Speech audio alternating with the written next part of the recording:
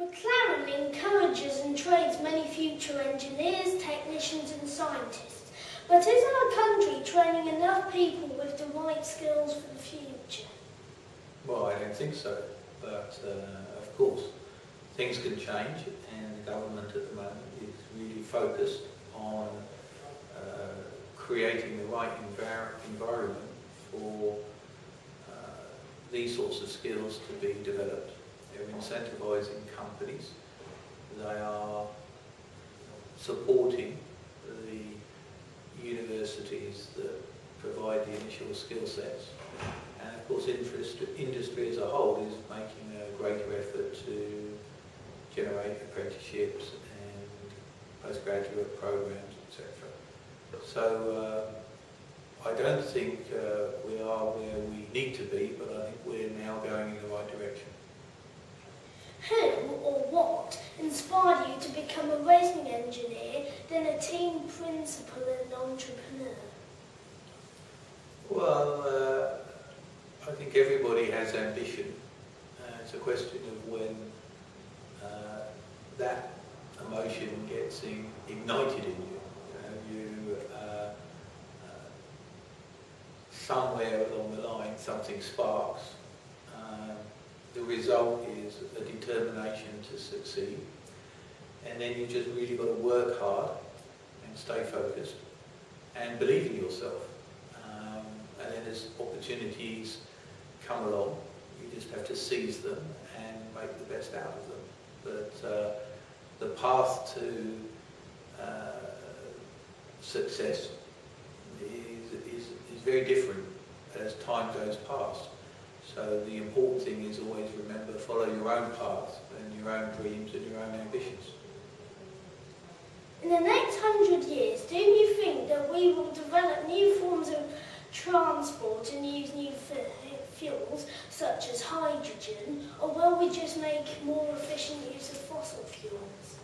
Well, all the research that is conducted by the energy companies pretty much supports the view that we need everything. So we need to develop every form of alternative energy, and we need to be more efficient in utilising the hydrocarbon fuels that are available to mankind. What we really need to do is try and reduce the global population by some means or another, because effectively all the mathematics show that we will ultimately run out of energy. So there's nothing, there's no stone that we can't leave unturned. We have to be very diligent about conservation, but at the same time we have to develop every alternative energy source possible. The McLaren Group has expanded into many different types of technology. In the future, would you like it to grow into any other areas such as aerospace? We will definitely intend to grow our technology base. Aerospace is fascinating, but full of legislation, and one of the things that we tend to do as a motor racing organisation is move very fast.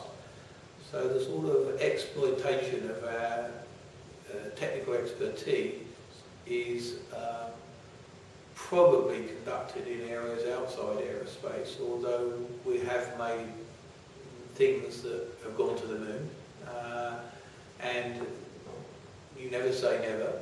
The reality is, we are an entrepreneurially driven company, so as opportunity presents itself to us, we will sometimes take it and go off in a different direction. But at the moment the plans are to develop the technologies that come out of our motor racing programs. Cars can now be designed using CFD, wind tunnel models and simulators. Will these tools become so good that you will no longer need to build and test prototypes? Well, we're pretty much there already. Most of the development of our racing cars is done through simulation. That, strangely enough, isn't because we are trying to make the driver obsolete in the development process. He, in fact, is a very essential part of the performance loop.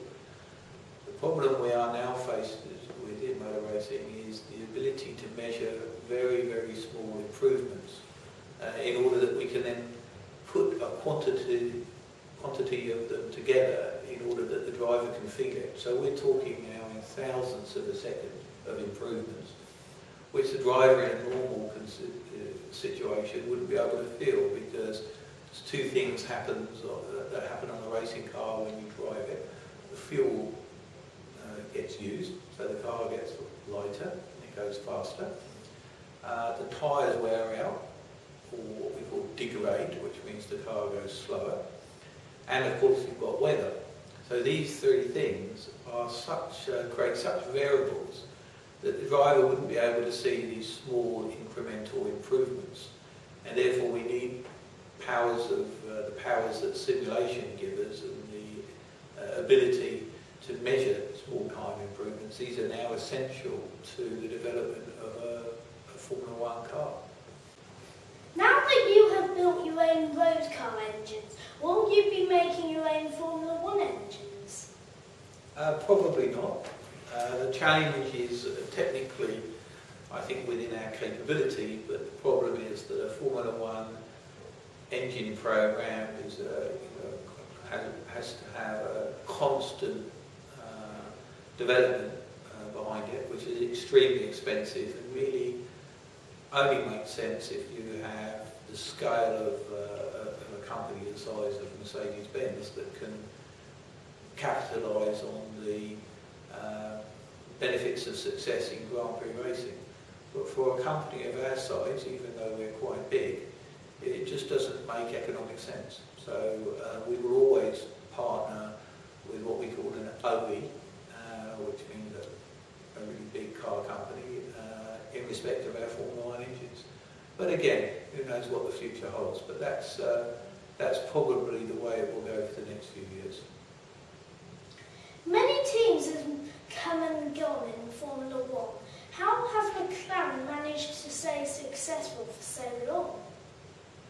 Well, if I told you, you would probably tell all the other Grand Prix teams. I don't think that's a good idea. But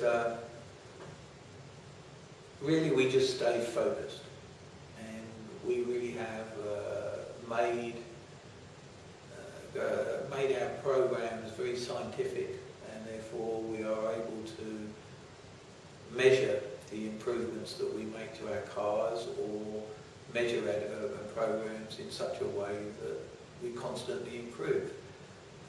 If you then take that scientific approach and you blend it with the intense desire that all of our people have to win, we call it our McLaren DNA, then that tends to create the core ingredients for success. But of course it's a lot more complicated than that. But we seem to manage so far. I think we're going to manage fine in the future too.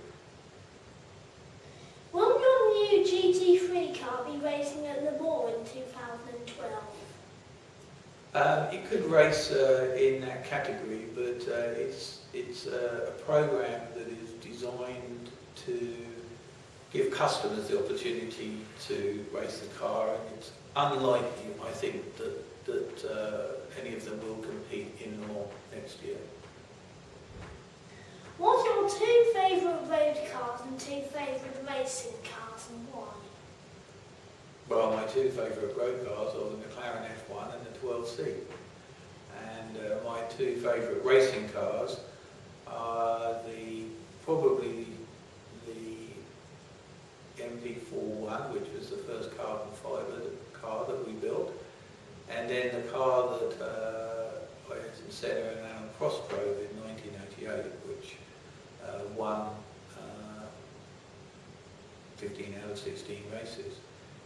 And I think the reason why is because these are sort of landmark cars in the history of McLaren, of which I'm part. Thank you very much, Mr. Dennis, for answering all my questions. Thank you. It's very nice to meet you.